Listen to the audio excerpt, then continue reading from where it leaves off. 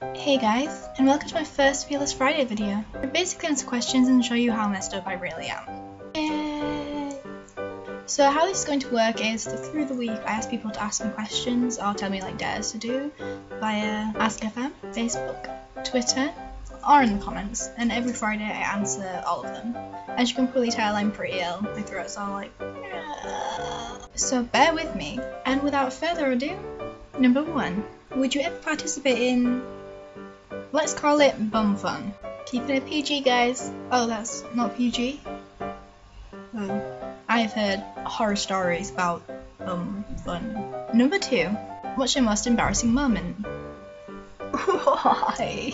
So in primary school, I was pretty soppy, romantic, believed a prince would someday come and sweep me off my feet, kind of messed up kid. And I really liked this guy, let's call him Steve. Well, everyone knew I liked him, somehow. And one day these girls decided they were going to play a trick on me.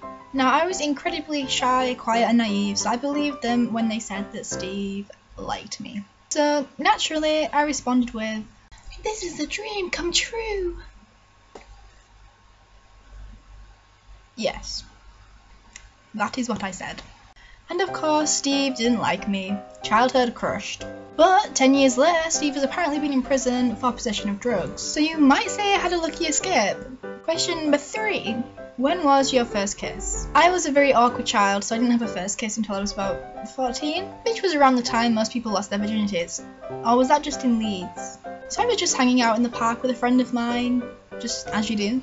We were just talking, and the next thing you know, he was attached to my face. I had no idea what was going on. I didn't know what I was doing. I was probably terrible, but I sort of just went with it.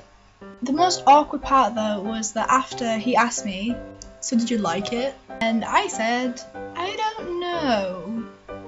Why? Why am I so stupid? I don't even know how I survived until now. Question 4. What was your worst subject at school? Maths. I hate maths.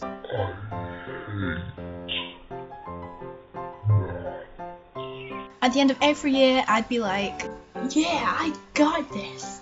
Then at the start of the next year, the teacher would be like, "Forget everything you were told last year. It was all wrong. We're going to complicate it a lot more." Why? Question 5. What is the most random thing you own?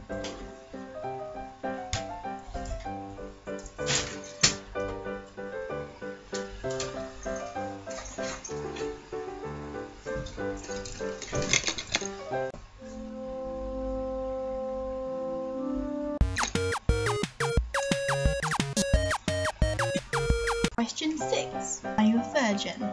Does this answer your question? Question 7. Are you single?